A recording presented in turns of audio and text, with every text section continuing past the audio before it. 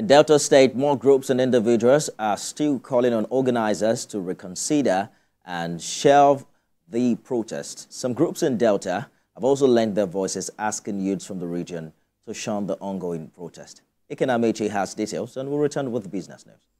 In Asaba, the state capital, businesses were grounded on the first day of the protest.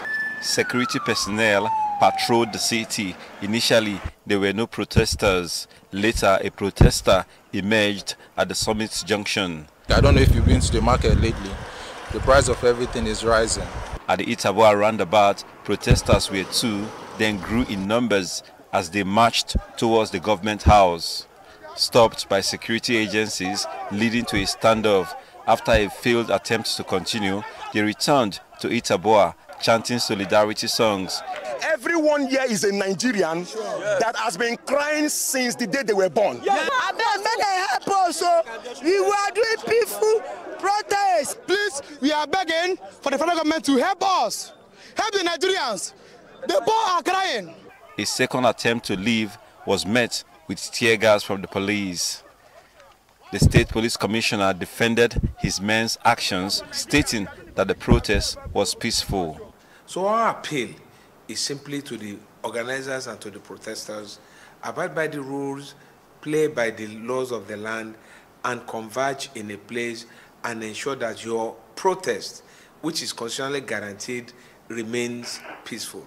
In Ugele, protesters gathered in Otowodo Junction, adding to the statewide demonstration.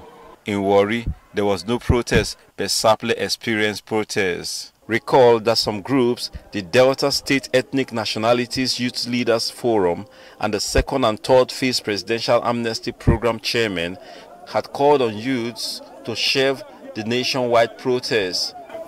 Collectively, as leaders of the various ethnic nationalities in Delta States, we find reasons to tow a different pathway other than protests in the immediate.